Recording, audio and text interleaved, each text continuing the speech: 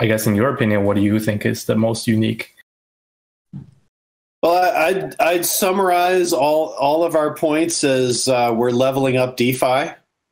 After the summer of 2020 and the Food Fest, we looked in and we thought to ourselves, which of these sites, and they're all creative, they're all innovative, which of these is really creates a level of comfort for retail users? Which of these creates a level of comfort for institutional users?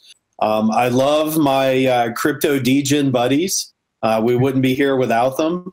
But we didn't really build the site for crypto hyper experts. I think that there are plenty of sites out there for those, and of course we think we're one of those. But that retail user, that institutional user, is going to get a super simple, super safe experience and a level of comfort that we feel is a level above other sites and will continue to be.